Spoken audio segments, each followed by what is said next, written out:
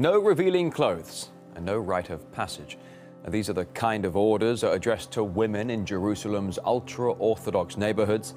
So 4 female activists who had had enough decided to go to court to force a change.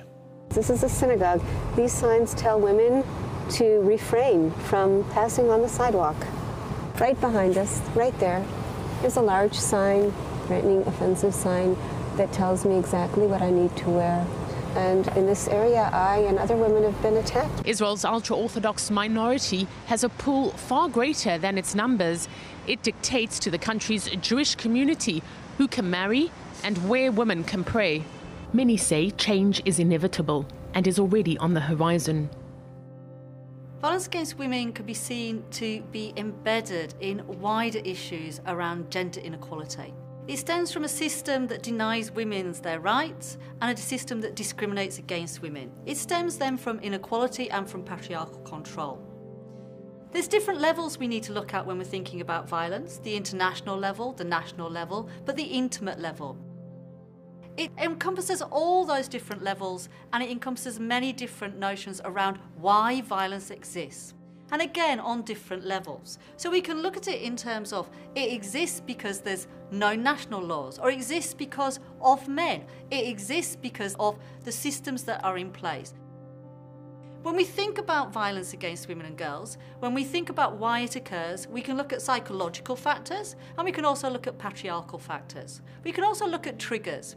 And it's important to separate them out.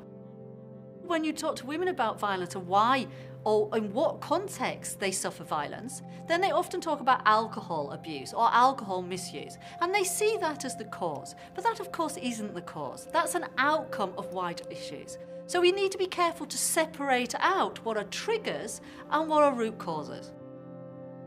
Violence against women is a universal. There's no one class where violence doesn't exist. It exists across incomes.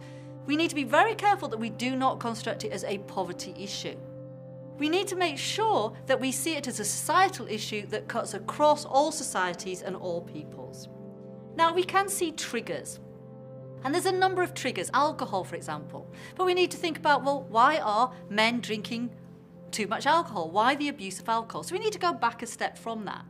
And one of the issues people point to in terms of triggers is that men cannot fulfill the societal role they've been given. The role that men have traditionally had in society is being questioned, their ability to fulfill it.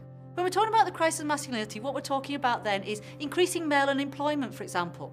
More women entering the labour force, more women having decision-making roles. And if men cannot fulfil their societal role, then we get crisis and we get frustration. And that may be a trigger. On the other hand, the trigger may come from women. Not to suggest women are to blame, but that then women are seen to be challenging male power. So if the man doesn't have a job and a woman does have a job, this may seem to be a challenge. There's some very interesting research from Australia that highlights that as women earn more money on a par with men, so in the home, women and men share domestic responsibilities more. But when women earn over a certain amount, they start taking on more domestic responsibilities. Why? So as not to challenge the male role within the household as head. So what we see then, triggers may come from these changes in gender roles and relations, something we're pushing for across the globe. Good change can also bring about these other issues. So when we're looking at violence against women, we need to look at these triggers, but we also need to look back and think, well, what are the root causes? Some people may suggest that men are born prone to violence. This is a problematic idea. This would suggest that every man you know could potentially be violent. Feminists prefer to think about violence as being learned, as being socialized, because that means it can change. And this is really what we want. When we think about why men are violent, 3 aspects have been highlighted. The first is around this notion of impaired masculinity. Impaired masculinity implies that boys who grow up in abusive situations or witness abuse or witness violence may be more likely to be violent in turn when they get older. The second issue is more around assessment or the patriarchal system. So it's more around these challenges to male power.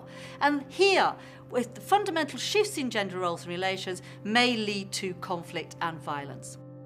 And the third one is more around external factors. Now here we've got to be very careful about that, because these external factors could be poverty, for example, and we don't want to construct violence against women as being an issue around poverty. But we do know that wider situations of violence, political violence, conflict, war, and disasters can actually lead to more violent acts.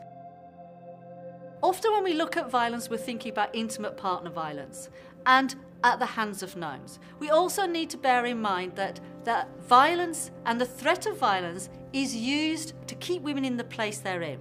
And often this is the threat of violence from unknown men. And this is interesting because how many times, again, any women listening, how many times has it been suggested to you, don't go there, it's dangerous?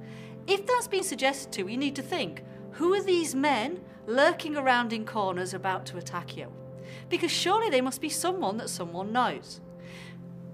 It's more likely you'll suffer violence at the hands of someone you know than someone you don't know. But these constructions as dangerous spaces, as other men that are likely to attack you, keep women in the home. And this is important because when women are on the streets, this is seen to be a problem in many cultures. In a Latin American culture, it's the notion of the woman on the street, even if she's going to work. And then they're policed by other men and other women through gossip, through talk. And that's why violence is such an important issue to address, because it's not just about the physical pain, it's not just about fear, it's about autonomy and it's about mobility, and it's about limiting women's life chances and girls' life chances. And it's also about addressing all the interconnected rights and needs that women have: economic, sexual, reproductive, and the right to live free from violence.